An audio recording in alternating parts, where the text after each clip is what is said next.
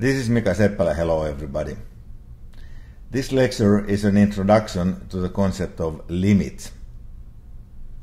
If I move a little bit like this, you will see behind me a painting representing Archimedes.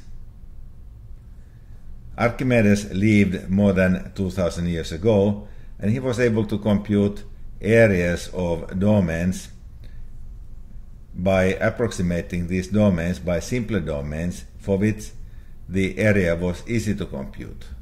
Then he took limits of these constructions and got the actual area of the domain in question.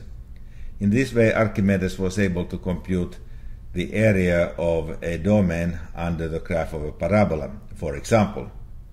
He computed many other areas too, and volumes as well, by simply approximating these domains and these solids by simpler structures for which he was able to compute the area or the volume, and then he took limits of this construction.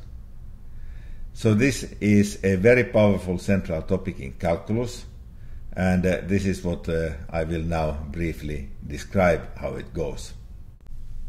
Introduction to limits of functions. Here you see two views of the graph of a rather complicated function.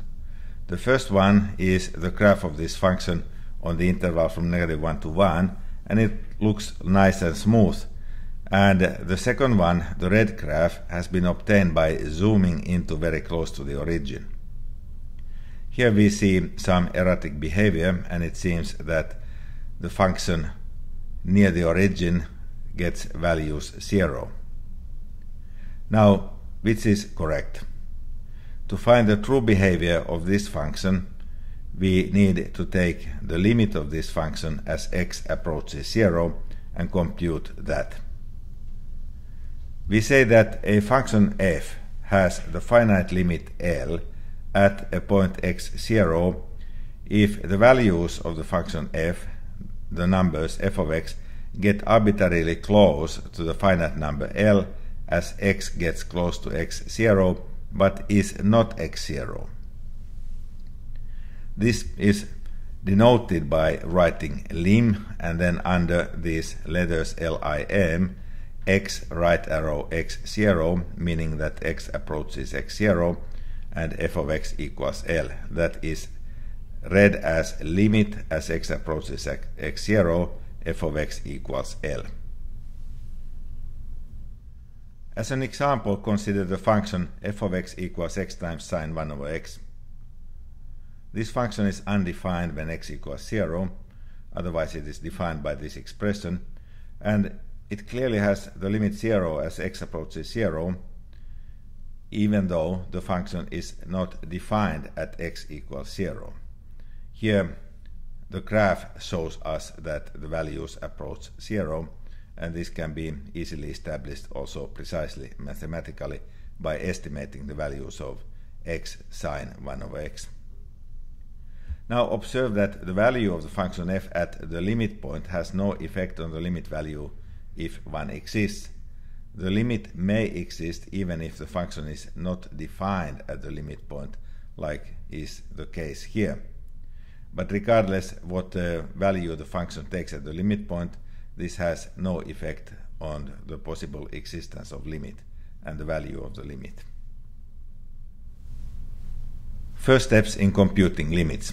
To compute the limit of a function f at a number x0, the first thing to do is to evaluate the function at x equals x0.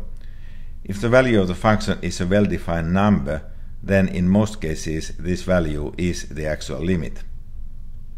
And by a well-defined number, I mean that the substitution x equals x0 does not lead to expressions like 0 divided by 0, or infinity divided by the infinity, or 0 times the infinity, and so forth. Such expressions cause problems to us. But if we do not have such undefined expressions, then in most cases the value of the function at x0 is also its limit. This is true with the algebraic expressions that we have seen so far. For an example, let us compute the limit x of x squared minus 1 divided by x plus 1 as x approaches 1. This can be evaluated at x equals 1. Evaluating x squared minus 1 divided by x plus 1 at x equals 1 yields 0. Therefore, 0 is going to be the limit also of this expression. We see that more clearly by simplifying the expression x squared minus 1 divided by x plus 1 is x minus 1 times x plus 1, and that divided by x plus 1. X plus 1 cancels out. So x squared minus 1 divided by x plus 1 is simply x minus 1, and as x approaches 1, certainly x minus 1 approaches 0. Therefore, the limit of this expression is 0. So, just by direct substitution, we may conclude that the limit as x approaches 1 of x squared minus 1 divided by x plus 1 is 0. The floor function is defined by setting its value at a point x to be the largest integer which is at most x. So floor of 0 is 0. Floor of 0.1 is also 0. Floor of negative 0.01 is minus 1, and floor of n for any integer n is that integer itself. The floor function satisfies for any x, the floor of x is larger than x minus 1 and is at most x. The graph of the floor function is some kind of a staircase. Between any two subsequent integer values, the floor function takes a constant value, and at each integer value it jumps up by 1. A moment ago I said that when computing limits of functions, then the first thing to do is to substitute the limit value in place of the variable and then simply evaluate this function. If the function evaluates to a finite number, then this finite number is the limit. This is not always true.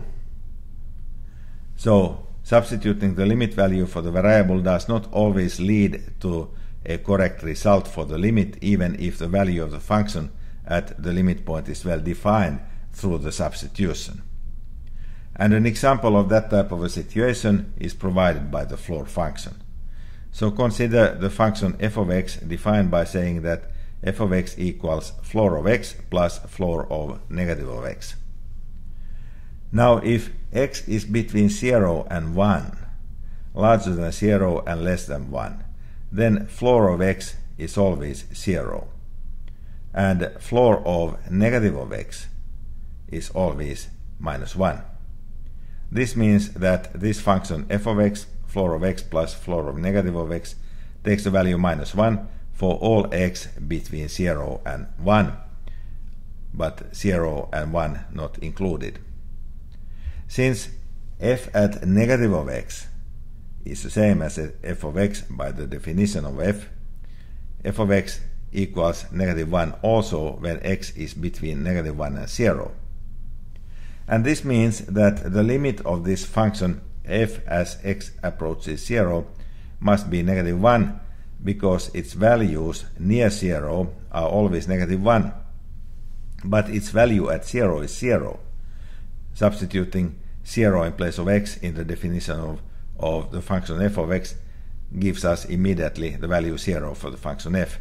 So this function evaluates nicely to and has the finite value 0, but this finite value 0 is not the limit of this function at 0. Now if it is not a good idea to compute the value of the function at the limit point, it may be a good idea to compute a table of values near the limit point. In this example, we look at the expression x squared minus 1 divided by x minus 1, and I have computed its value when x equals 0.9, the value is 1.9. When x equals 0.999, the value is 1.999. And when x equals 0.99999, the value after rounding becomes 2.000.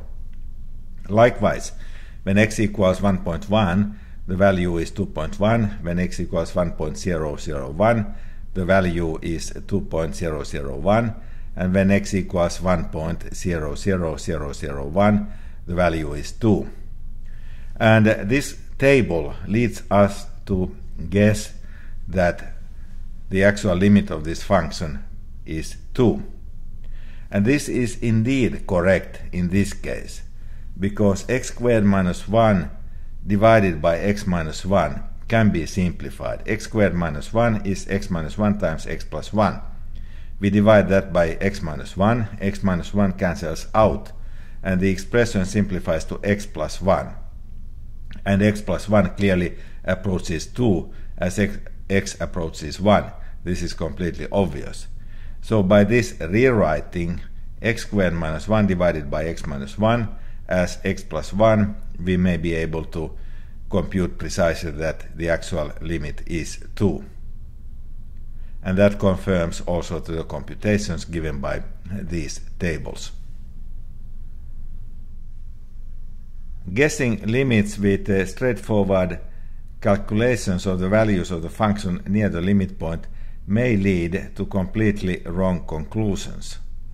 As an example of that type of a situation, consider the expression square root of 1 plus x to the fourth minus 1, and that difference divided by x to the fourth.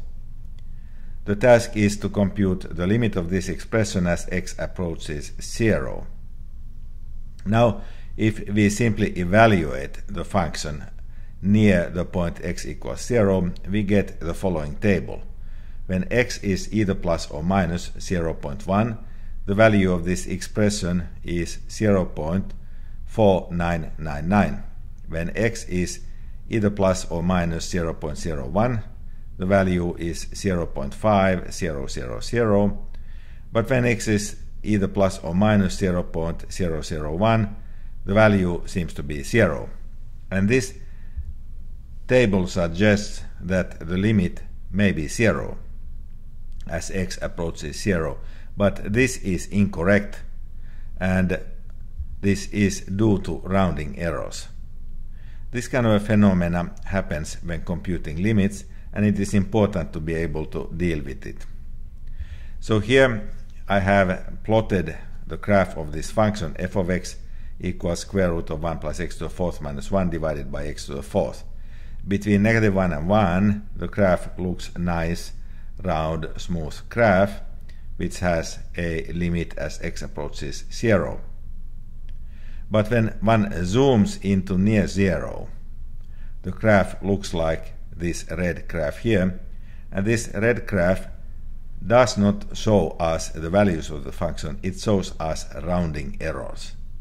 So one cannot make any conclusions by computing the values of the function near the point 0 because of rounding errors that happen. To summarize this discussion, let us recall the definition. The limit of a function f at a number x0 is the number which the values of the function f, that is the numbers f of x, approach as x approaches x0. And we should pay attention to the fact that the value of the function f at x equals x0 does not affect the limit at all. Now, by approach here, we mean that the values of f get arbitrarily close to the limit value as x gets sufficiently close to the limit number x0. In precise terms, getting arbitrarily close to the limit value is expressed as getting closer than any given positive distance epsilon. And sufficiently close then means that there is a positive number delta such that whenever x is closer than the distance delta from the limit point x0 but is not the limit point, then the values of the function are closer to the limit value than the distance epsilon. This picture illustrates this situation. And mathematically, using mathematical notation, one writes that limit as x approaches x0 f of x equals L if and only if for all positive numbers epsilon one can find a positive number delta such that whenever 0 is less than the absolute value of x minus x0 and that is less than delta, then the absolute value of f of x minus L is less than epsilon. This is the precise mathematical definition of limits. For us in this class, the heuristic definition is just fine. Even though for the moment we rely on the not so precise heuristic definition of limits that I gave in the beginning of this lecture, we should observe that limits cannot be computed by computing function values numerically.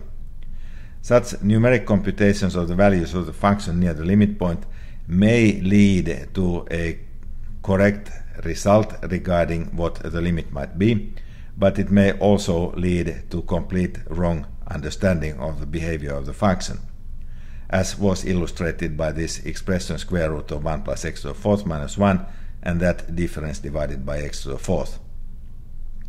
So limits must be computed by other ways, not only evaluating the function near the limit point. These tricks will be explained later.